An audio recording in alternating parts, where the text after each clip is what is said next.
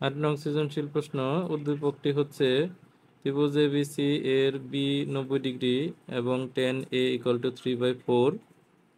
2 নং অংশটি হচ্ছে 4 sin x + y = √12 √3 tan x - y = 1। ক নং প্রশ্ন হচ্ছে থিটা = 60 ডিগ্রি হলে 4 sin square theta minus cos square theta এর মান কত?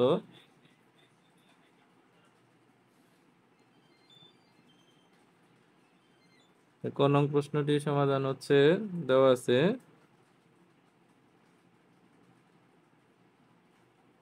Theta = 60 degree.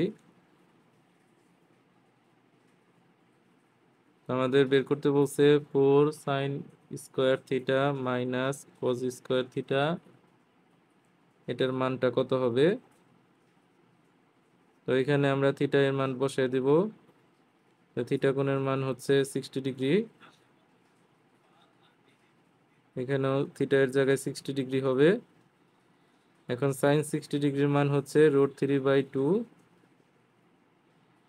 আর cos 60 ডিগ্রির মান হচ্ছে 1/2।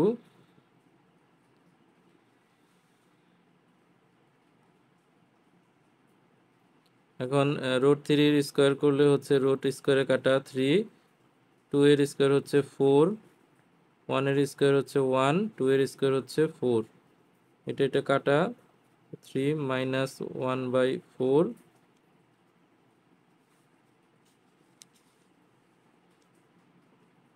এর লসাগু হচ্ছে 4, 3 × 4 = 12, 12 - 1 11/4। আমাদের অ্যান্সার হচ্ছে 11/4।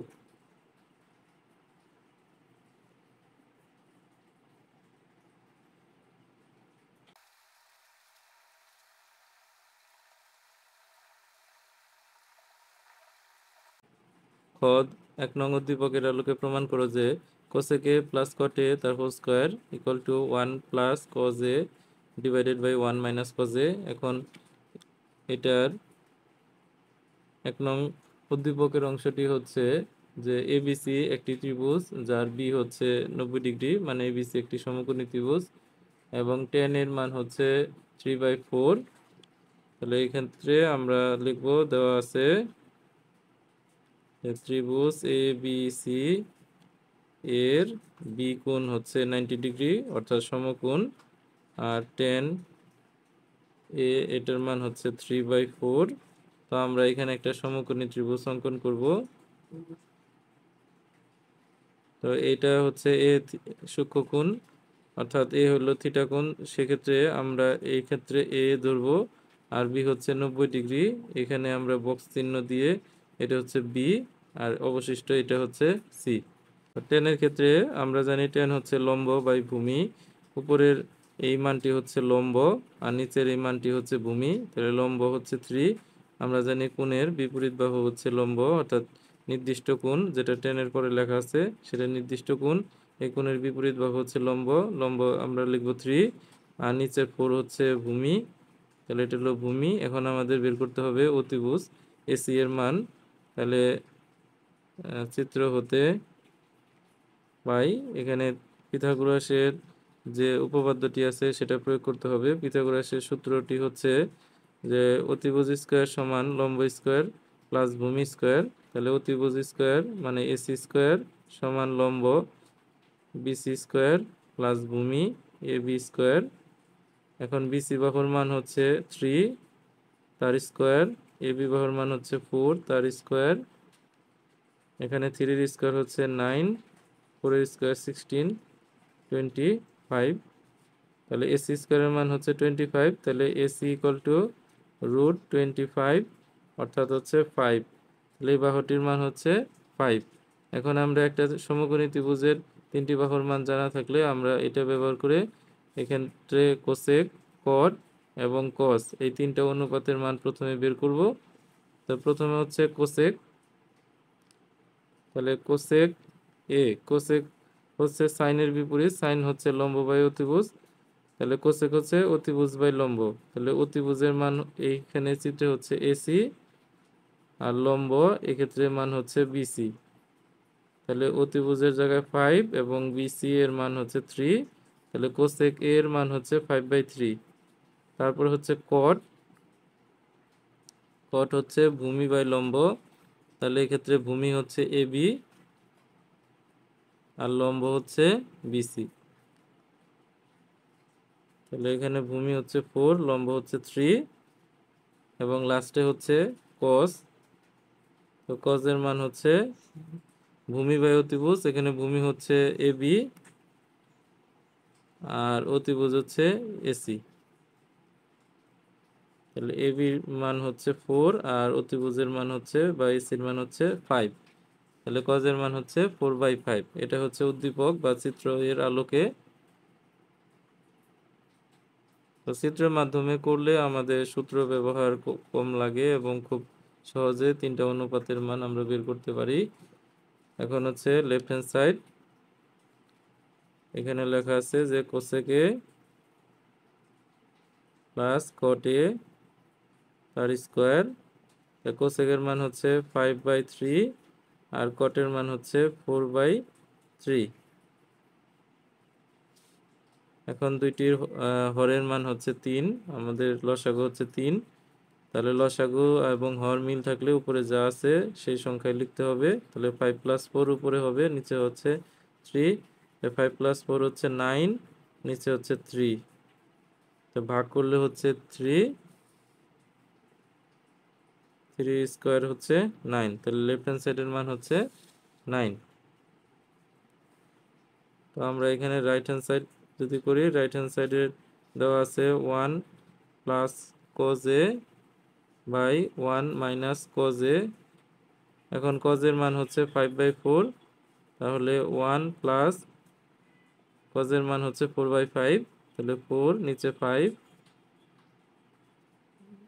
এটা 1 - 4/5, লসাগু হচ্ছে 5, লসাগুর সাথে এটা সরাসরি গুণ হবে, তাহলে 5 + 4 আর লসাগুর সাথে 1 সরাসরি গুণ হলে 5 - 4, নিচে হচ্ছে 5,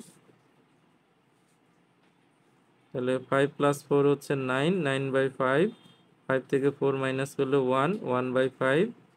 এখন আমরা এই ভগ্নাংশ এবং এই ভগ্নাংশ ভাগ করব, ভাগের সময় ভগ্নাংশ উল্টিয়ে যাবে নিচেরটা, তাহলে ইনটু 5/1। এখন এই 5 যদি আমরা ভাগ করে বাদ দিই তাহলে থাকবে হচ্ছে 9, তাহলে লেফট হ্যান্ড সাইডের মান হচ্ছে 9 এবং রাইট সাইডের মান হচ্ছে 9। তো আমরা এখানে লিখব left hand side equal right hand side, proved.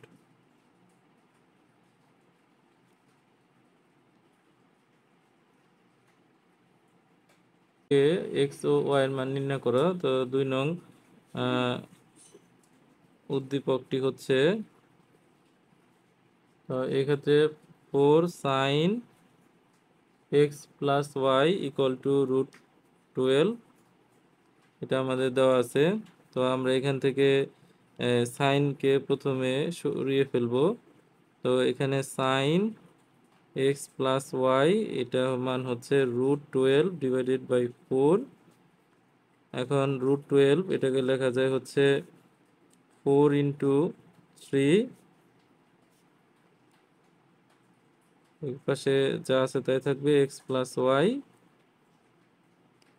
sin x + y।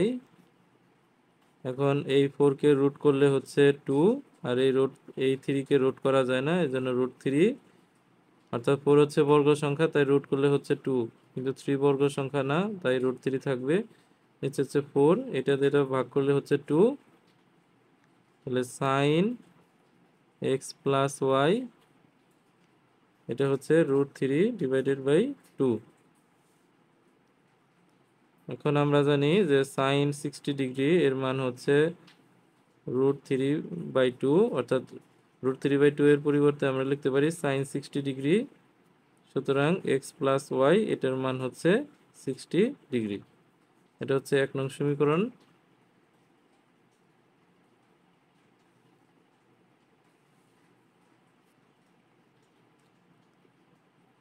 এবং আরেকটি মান দেওয়া আছে, সেটি হচ্ছে √3 tan x minus Y equal 1। এক্ষেত্রে এই যে সংখ্যাটি আছে 10 এর সামনে, সেই সংখ্যাটিকে আমরা এই পাশে গুণ আছে, এই পাশে গিয়ে ভাগ হয়ে যাবে। 10 x minus Y equal to 1/√3। তাহলে 10 এক্স মাইনাস ওয়াই, বাম পাশ থেকে 10কে বাদ দিতে গেলে ডান পাশে আমাদের 10 আনতে হবে। 30 ডিগ্রির মান হচ্ছে 1/√3।